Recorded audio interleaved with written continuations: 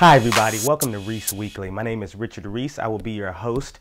At Reese Weekly, we will be bringing you news stories that are popular throughout the week, and I will give you my take on it via my stand-up act.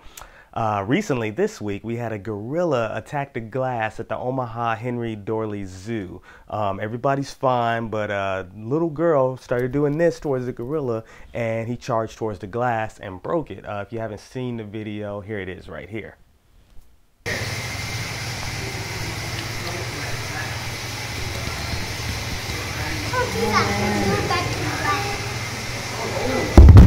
Oh man!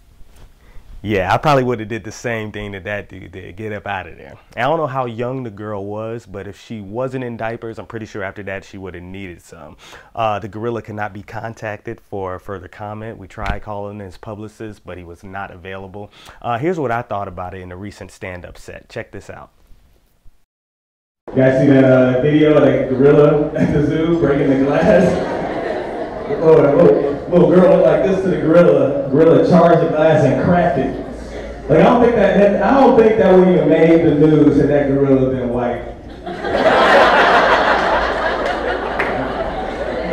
Man. If you watch the video in slow motion and you read his lips, he's saying #Ferguson.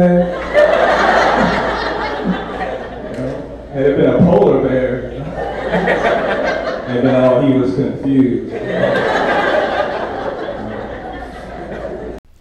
Thank you guys for tuning in to Reese Weekly. Don't forget to check out every Saturday, see what we got coming up. And follow the links below. You can follow me at Twitter at Richard Tweese, and it's also a link to the original video below. Thank you. See you next week. Peace out.